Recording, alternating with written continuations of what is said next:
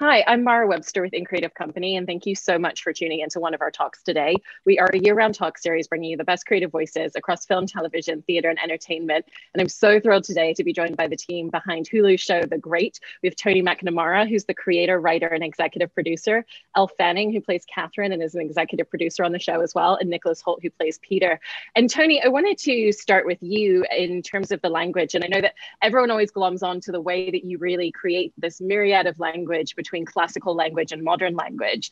And so much of writing is thinking about various structure points, particularly within episodic, but within writing individual sentences with the way that you mix language, I was really curious if there's some sort of structure that you've developed for yourself in the way that you merge these two language forms together. I figure there is, that just exists in my head probably without thinking about it. I don't really think about it too consciously. I think originally I kind of did. I not that consciously, but I was trying to create a language that was period, but very accessible and kind of modern. So probably at the start, I was a bit conscious of how I put it together. But now it's very second nature. So I never even think about it now. It's just a weird algorithm in my head or something. Yeah. And then Elle, you've talked extensively about jumping into television, how one of the things is the difference in pacing from movies and the way that scripts come at you at the last minute as they're still being written when you're working on it. But I was really interested in how that impacts you in terms of the dialect on the show. I know that you worked with a dialect coach throughout the first season. So when you're getting these scripts at the last minute, is there a difference in the way that you're having to work with scenes because you're also thinking very specifically about the sounds of the language and within the cadence? Yeah, that's interesting. Sandra Fries is my dialect coach, and I've done an English accent before, and she's always helped me on previous movies. I think Tony's writing for this show at least so lends itself to just the English accent. It just should totally, it just needs to be said in that way, in that rhythm. I think so. I think having the accent actually helps me get into that tone and also memorize the words better because it just flows easier. I think I've never tried to do any other accent. That's the one accent I can do. So I'm like, okay, at least I'm kind of okay at it and used to it. But I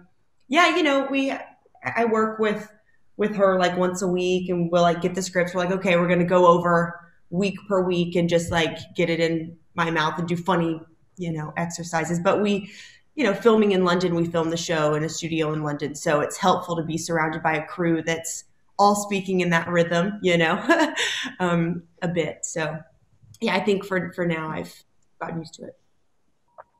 And then Nick, I love how you've talked in the past about how, despite all of your extensive experience, that you always find yourself still asking a lot of questions about how certain things are working. And then in recent years, you've become really interested in post-production and editing and ultimately kind of how your performance impacts some of the choices that are made at that stage. So I wanted to ask about, in working on this show in particular, if that's one of the things that you've been looking at a little bit more in terms of post-production, and if so, whether learning a little bit more about that process has impacted the way that you think about your performance on set at all.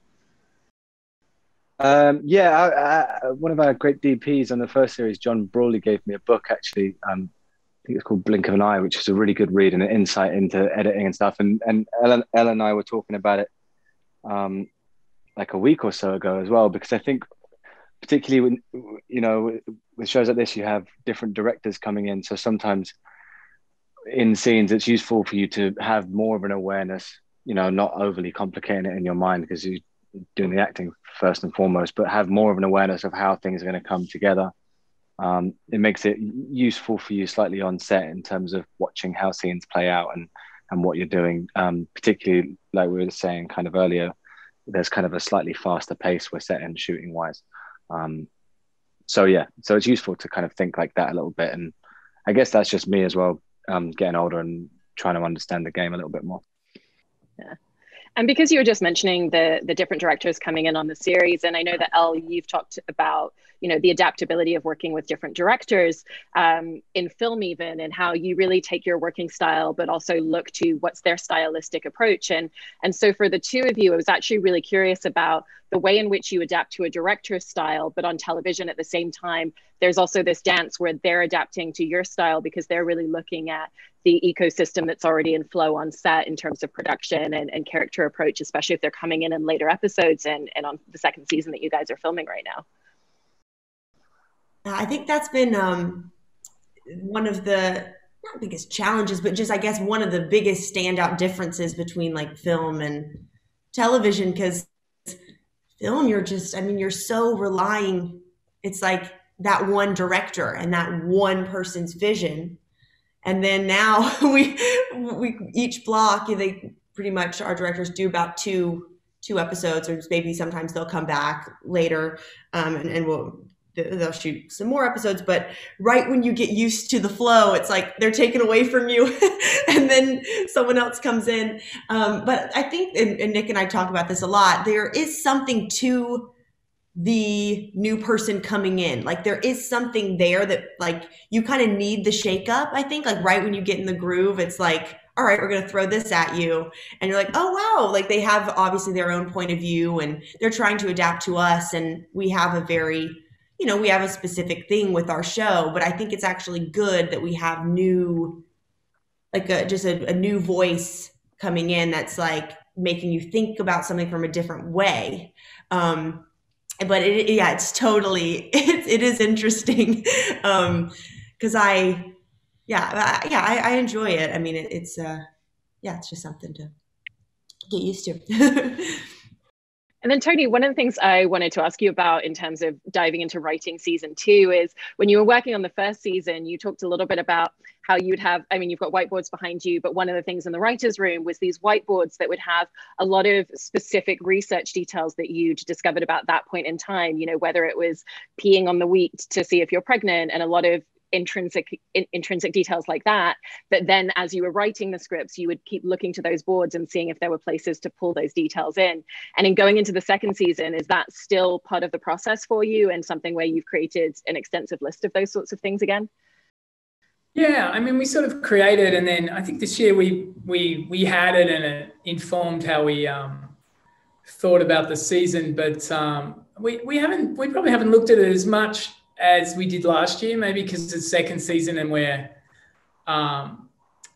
just a bit more in the groove. We kind of find things, even today we were like, find out, we have an assistant who goes and does quick research for us. So we did have a bunch at the start, and then this year we're sort of doing it a bit more piecemeal as we need things to kind of give texture or kind of an interesting way to think about something or what really happened. We sometimes do that. So it's a sort of random approach, but it seems to work. And I think it's so interesting that part of your writing process has always been writing things down on yellow legal pads. And how does the process of just physically writing it down on a pad really make it indelible in a different way, or make you think about the text through going through the physical act of putting it on paper in that way? I don't know, other than reminding me I'm old. And when I started, that's all we yellow pads and fountain pens. No. I think I'm always right now. Totally. I think for me it helps free me up creatively. If I have to, even though we write, I like to watch the show as I write and react to what's happening. So we do kind of run pretty close to the edge. It means I know what's going to happen, but I just want to, it's just creatively freeing in a way. I don't think about what I'm doing. I don't worry if it's good. It's just me scribbling on yellow paper. How much pressure can that be? Whereas if I have to write it on a computer, I'm like, oh, I'm actually writing a script and 120 people are going to go into action and go and do things because I wrote something and spend money and stuff. So if I do it on yellow pad, it's just me, like I was a kid doing it. So that's what I try and keep. So that it's just fun and joyful for me to do it, before it gets to the serious bit, Yeah. And then Nick, I wanted to talk about your character a little bit because, Tony always credits how much heart you bring into him, so that when we have all these reprehensible things that he's doing on screen, that we still kind of understand and sympathize and connect with this character and where it's coming from. And I feel like you do such a fantastic job at really bringing this fallibility and this actual sense of loneliness, because none of his connections, because of his position of power, but also because of the way that he treats people, are really kind of built on human connection and emotion in the same way. And all he wants is desperately to be loved. And so I was really interested in how you bring a lot of that fallibility and that almost like childlike desperation for love into even the most reprehensible things that he's doing. Yeah, that's the fun part of the character, really. And it is very much in the writing, though. It's kind of, you're kind of like a little detective reading the scripts as you go along, and there's like little comments about mum, and obviously you meet like mummified mum and dad looking down on you and all these things. So then you kind of piece those together, and then gradually, as we receive more episodes through the first series, you kind of unpack more and more about kind of the traumatic version of his childhood that caused him to be a little bit like that, and how the court works. I think that's the fun thing about the show, and kind of the useful thing for me as well, I guess, being part of The Favourite. I got to watch Olivia Colman play the Queen in that, and see kind of how that role was for her in terms of being kind of not a political pawn, but, you know, in amongst that setting, and how lonely and isolating it can be, and how manipulative people can be around you. So it's kind of having that insight beforehand, but then reading the scripts, and it's kind of beautiful how it develops, because you do kind of meet this character, and he's very much a bit of a buffoon in many ways. And then gradually throughout the series, the more scripts I'd get, it'd be more and more fun to play, because you kind of got to peel away that more bravado side of his personality, and kind of see the little boy kind of inside of it.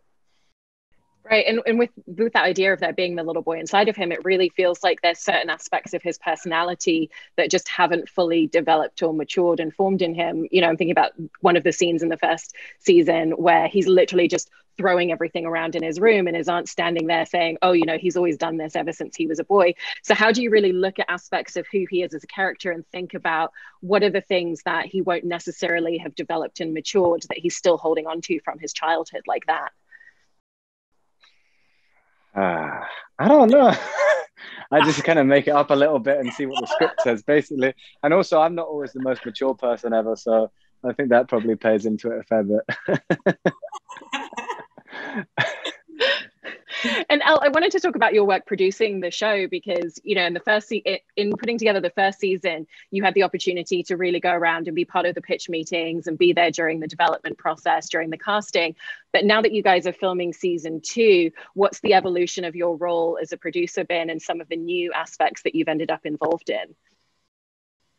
Yeah, and I think, the other producers on the show and Tony, Tony is so present on set always, and we have such a great relationship. I think like our shorthand, and like we're pretty much always on the same page with what a scene's about, or like what it's like. Yeah, like we're just like, obviously, you know. So I think that we trust each other in that way. Like I think that Tony trusts me also on set to. If I'm like, oh, I don't know if. You know, it isn't. I'm like, I don't know if that is our show, you know, like, and I'm like, I feel like in the first season, like Catherine was obviously finding her voice as in power, and I kind of was navigating that myself, and like learning to speak out. And I think I've become pretty like outspoken of a person. If I see something that I'm like, maybe we could do better, or maybe we could, you know, try this. Like, why not? Like, you know, throw it at the wall, see what sticks with things. So I think, yeah, I guess I'm making more outspoken decisions sometimes. Be like, we need this, or we don't need that. But it's been fun. I mean, it's like that whole process of pitching and stuff. That was also kind of a getting to know each other. Tony and I, that we like had a nice lunch, like in between our pitches, which were so weird. We're like, this is so weird, but it was also kind of more of us like getting to know each other and start that bond, which is basically, that's the most crucial thing. You just really want to trust everyone that you're working with. So yeah, and obviously the cast. I mean, like our ensemble cast, like they're they're such incredible actors, and they are also just the best people. So I think that was something that we've all talked about, of like, when casting, we're like, yeah, but we also want people that are so cool and fun and people we want to hang out with. And they're like, we all love each other so much. It's like, to say, you're like, oh yeah, of course you do, but we really do. And they're just so unique and care about their character so much and have so much to say, and they bring so much to the table. So that's something that was, I think, one of the most important things in the beginning of the whole process of everything. So that's so great. And Tony, because the word ensemble cast came up, I actually want to talk a little bit about the way in which you service the ensemble cast of characters so well. And, I'm even thinking about that final scene in the first season with the coup, where it really is, essentially you're writing and servicing and giving a lot of depth and layering to a dozen characters within those few scenes. And sometimes they're only on screen for a snapshot of a moment, but you have to give us so many elements of what's their motivation, what are they doing, why are they doing it, what's their relationship to everybody around them. And you really move those scenes into a lot of different physical locations as well. So I was really curious, in looking back at that scene, how you crafted it out in such a way while making sure that you were fully servicing that number of characters and bringing so much detail forward in all of them. I think in writing the show, one of the hard things is servicing everybody. Because it's sort of like how to make it really organic, but you have to keep the world of the court alive. And it's also, they are an incredible ensemble. So it is, you really do want to, and the fun of second season has been putting together characters who've never been in a room together, because I think when you're writing it, which is in the casting, we just found these great actors who are so lovely, and they always bring something great. There's no one in there. It's sort of like whatever you want to write, they can all do it, which is great. And then the other thing is, it's just a balance issue, really. It's like, it's all driven out of Elle and Nick's characters, really. I'm always like, we're telling those stories. And then it is about just kind of as skillfully as possible weaving everyone else into it with their own agendas, with their own feelings about everything, so that they're not just functional, so they have their own. So I guess that's the trick, which does take a little bit of work, but they're so great. It's sort of worth it, and it's why I guess we've got an ensemble, because they are so great, and we were so lucky to find such great people. And then Elle and Nick, one of the scenes that I wanted to ask the two of you about within that moment is the scene where the two of them essentially have that really extensive two-hander, because I think both of you bring so many different layers and nuances into that. There's a real power play going on between them. There's a lot of comedic elements, and there's also real genuine emotion and heartbreak for both of them in very different ways. So by the time you got to the point of shooting that particular scene, how did the two of you really take those pages of dialogue and think about all of the different moments and kind of the emotional roller coaster and the different layers that these characters are going through in that particular scene? These the scenes at the end of episode 10? Yeah. Oh, yeah. Ooh, those were fun ones, weren't they? Sure. We were really looking forward to that one. We were like, it was a build-up. Like, ooh, here we go. Yeah. How did we prepare? We were like, we did rehearse them a little bit physically in terms of planning out just where we were going to be, just to make sure that on the day we had enough time to shoot them. But also, I think we both just have a lot of fun in scenes with each other. I think we enjoy like bouncing off of each other and seeing where the scene goes, and also those scenes being the climax of everything as well. They flipped so nicely back and forth in terms of who had the power and who had the upper hand and what was going to happen, and that's just then a really fun thing to play, I think, in the scene of who's setting traps for the other one and how it plays out. So I think those scenes are just enjoyable to play for me anyway, because we just kind of get to go at each other in a really fun way. Yeah, I think that that one, at least the power play of that, and also the fact that like she's found out she's pregnant, and so there's like a baby in the mix, and I remember, and like it was that whole the costume design of that, of like having me like cut the stomach out. That was like all Tony's idea of like in the script. Like all right, how are we going to do this? They're like, there was a whole, like, for that scene, it was a whole, like, I don't know, like construction, like we're like, okay, like through the corset cut, like it was like this whole like mechanism that was going on. But I think it made for a very iconic image with the pink and I mean, Nick and I don't know, we have the best time like filming. We work in a very like similar way, and we're constantly trying to kind of challenge each other in the scenes. And yeah, I know it's crazy. Like one scene can be wrapped up in so much like emotion and drama, and then also there are like jokes in it. So you're like, well, I have to kind of hit the punchline too, while being truthful and actually feeling the weight of the world and the situation. Because I mean, when it comes down to it, the show is very grounded in like real trauma, like high stakes. So. And then off the back of that, Tony and Elle, I wanted to talk about that very, very final scene in the show when Catherine's essentially running across the grounds after she's lost the love of her life. And there's no dialogue in that moment, and yet it tells you absolutely everything that you need to know on screen. And so I was interested in how the two of you figured out what the beats of that scene were going to be, and if it was always that delivery and that singular performance, or whether you tried different nuances of it at all when you were filming it. I think because the show, I mean, it didn't need any dialogue really. I mean, it was, yeah. I think the show's very like I'm always like we have a lot of dialogue, as these two know. But it's very powerful when we suddenly don't. And you let, like we did it recently as well in season 2. It's like, it's just letting suddenly our great actors just take everything they've done and earned into those moments and have them, So I think that was always the idea, was what else there's literally nothing else to be said, Mm-hmm. Yeah, we filmed that in Italy, in Caserta. We got to do that in the first season. Yeah, this beautiful castle. Like, oh, we want to go back.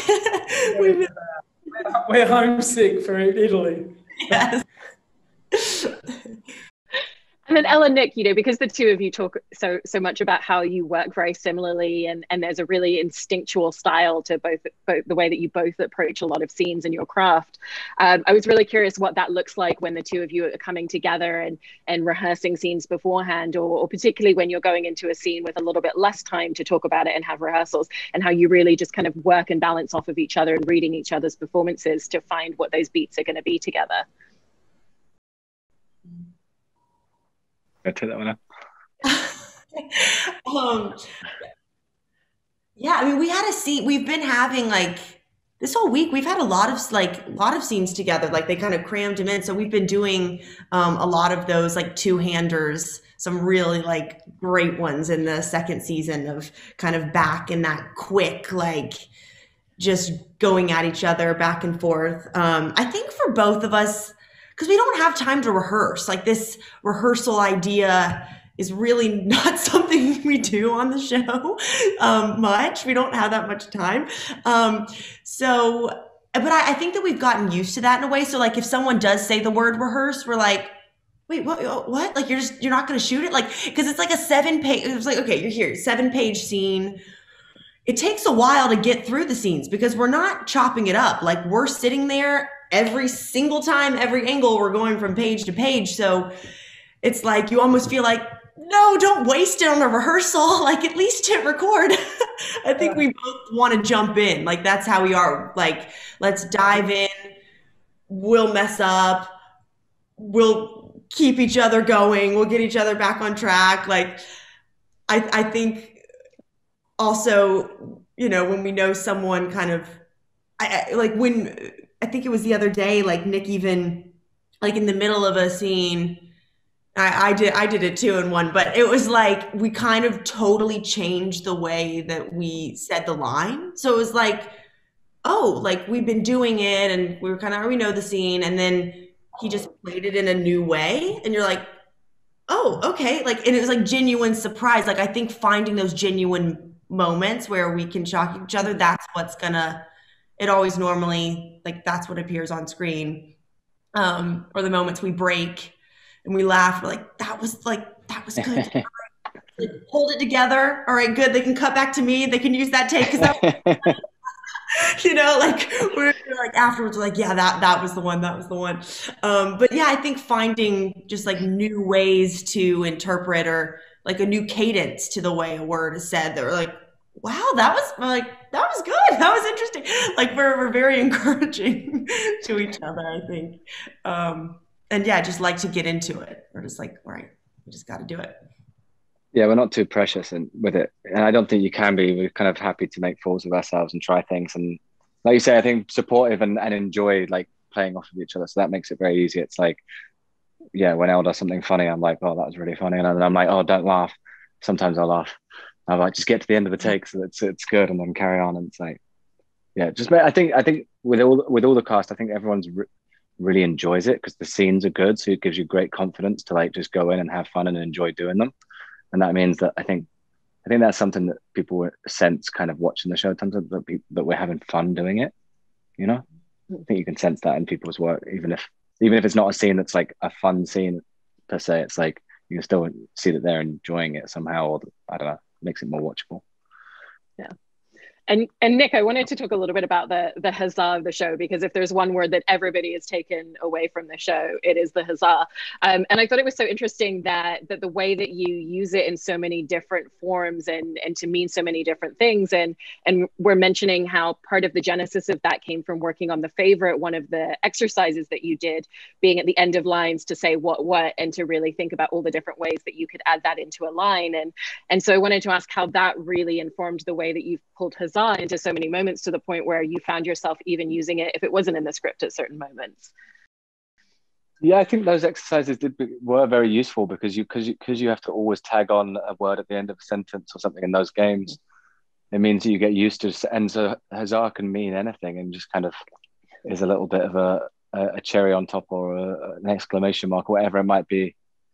And then it's just, yeah, just after you said it so many times, it becomes quite a natural thing to just to say. I think the first series I had to be wary of like getting to the end of a scene and then just saying huzzah because you run out of dialogue to say and they haven't called cut yet. So you just say huzzah if in doubt.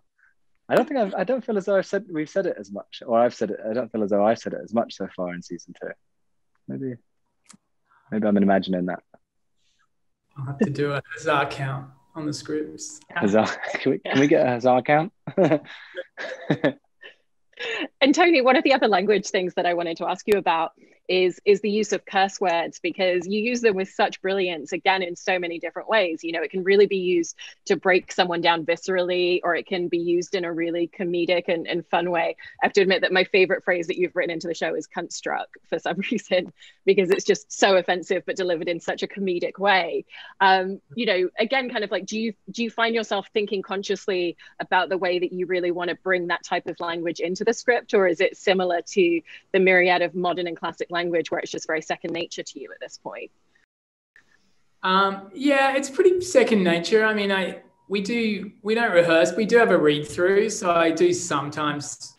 We'll see if we've just got some because I'm lazy and it's just crept in. Yeah, they're supposed to be used really like tonally, like emotionally, rather than just peppered through the script. I do try and use them because I'm a bit of a language nut. So everything is used very specifically, because otherwise, if the language is too loose, it doesn't work. Or if there's too much swearing, sometimes scripts come in and there's a lot of swearing, and it's like, no, it's got to be really, really specific how we do it and why we do it. So yeah, it's fun, but yeah, my mother hates it, but other than that, most people like it. I think at the end of series 1, there was a scene where we were looking for a new line of dialogue, I think for George, and we text you off set being like, hey, what could be this line here? And within like 30 seconds, Tony texts back this brilliant line that had the word cognitized in it, which I'd never heard that expression or that word. I don't even know if it is, but it was like so genius, and also so quick that you responded with it. It's never been in one of the scripts before, and we're all like, genius, that's what we need, cognitized. a little example of how naturally it comes to Tony. And Tony, I also really love the way that you use mirror languaging as a tool between these two characters and the game that they're playing up against each other. You know, in that later scene in episode 10, where he's found out about her betrayal to him, you know, he kind of mirrors back. I love that you see that when he's gained the upper hand, but then you also use it for Catherine as a tactic of ingratiating herself into him, you know, even going back to the fact that she starts using the word huzzah herself and really is kind of mimicking him a little bit to get him on her side. And so I really wanted to ask a little bit about how you use language mirroring throughout the scripts in so many different ways. Yeah, I mean, I use it, it's not too conscious. It's just something that started happening. And I think it's because the characters are very engaged with each other. And, you know, Nick and Elle are so, like those two-handers are like our, you know, for me, they're like just such my favorite thing to go watch and on set, you know, because I think there's such engagement, there's such listening. So I'm always like, they really listen to each other. And so I just feel like they have a rhythm and it locks them together in a way as characters. And so they listen and they feed back and they take every opportunity like they do as actors. It's like they take every opportunity to like take the other one down or challenge the other one or like, you know, one up. And so I feel like they're always in this like, their dialogue is competitive and it is kind of, so it is mirroring is a good way to like get your opponent in that I listened and I've now used your card against you is a kind of like fun thing it's fun to write and fun to play, I guess. And yeah, so I just like, I mean, I really love those kind of things in language, you know. Yeah. And then Elle and Nick, I wanted to talk a little bit about your work on the show with the intimacy coordinator. And Elle, I know that that's the first time that you've ever worked with one before. And Nick, I'm not sure if you've worked with an intimacy coordinator before, if this was your first project, but how having someone on set who can really focus just on a lot of the logistics and technicalities of those scenes allows you to keep your focus and have more of a central focus just on the character moments within those scenes and the emotional side of things and having to think a little bit less about the technicality. Yeah, it's good. It's good in that sense in terms of breaking down technicality and kind of making it very much kind of a choreography that can be broken down very clearly for everyone. But there's also a nice thing that having the intimacy coordinators there, they do actually help with the character beats of it as well in some ways, because then you've got almost like someone who you can say, well, I don't think my character would do this, and they can suggest something like this. Don't forget about that. And you go, oh yeah, that's a great thing because this character would feel like this about it or do that in response to it. So it's a very handy thing on top of obviously the good elements in terms of making sure everyone's comfortable and happy with what they're doing. Yeah. Is that the same for you, Elle?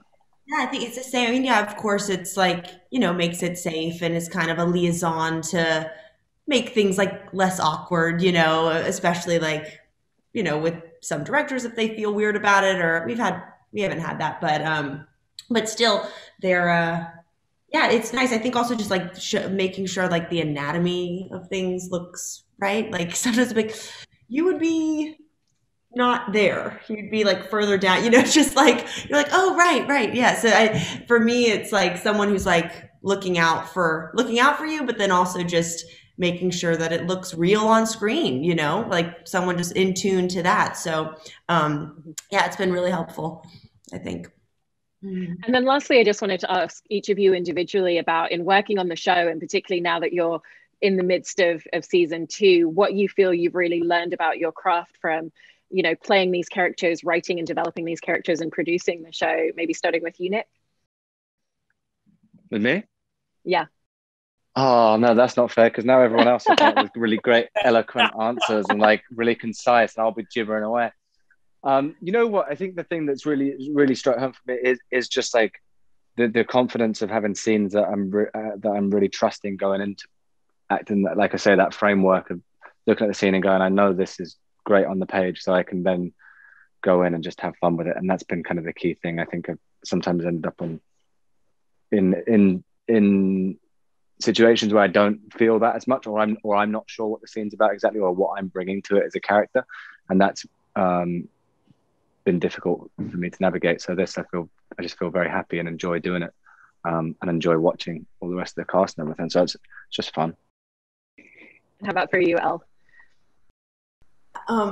Yeah. Well, I mean, for season 2, we've like, I feel like, I don't know, there's like a new, there's like a new special feeling on set. Like there's something about it. Like I think because we got, which makes sense. Like it's the second season, everyone's watched the first, people liked it, like, you know, we found the tone, like we got into our groove. So now there's a real, I can just sense everyone kind of taking more chances, like, and kind of doing, even with myself, like and I was like going into season 2, I was like, oh gosh, like season 1, she has such a specific arc where she, you know, from like naive to like powerful, like, you know, it's like, all right, that's the traditional art. I'm like, yes. So I'm like, well, she's powerful now, you know, like what is she next?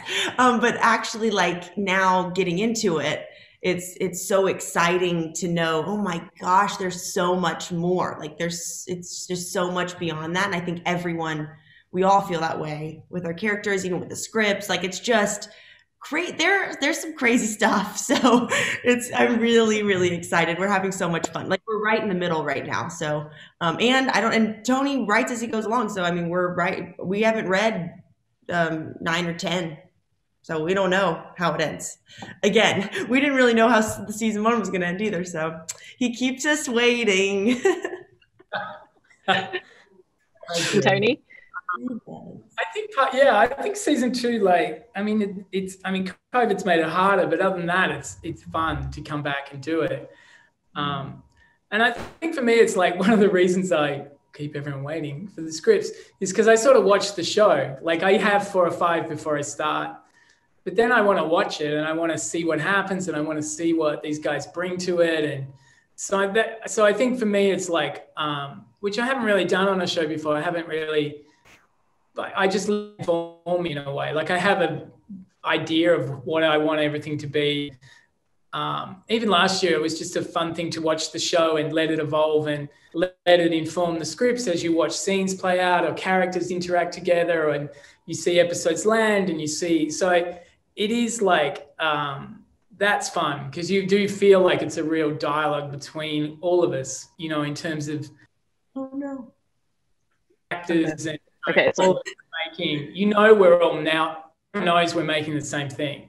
And it is a very specific thing, but it's like we're all on the same road. So it's a kind of, you know, it's just a sort of good experience to be in second season and watching everyone just deepen everything they're doing, you know. Yeah. Well, the show's really fantastic. And I think I speak for everybody when I say I can't wait to see what you've been concocting in the second season. And thank you so much to all of you for taking time in the midst of production to talk with us today. Hey, thank you so much. Thank you. Thanks.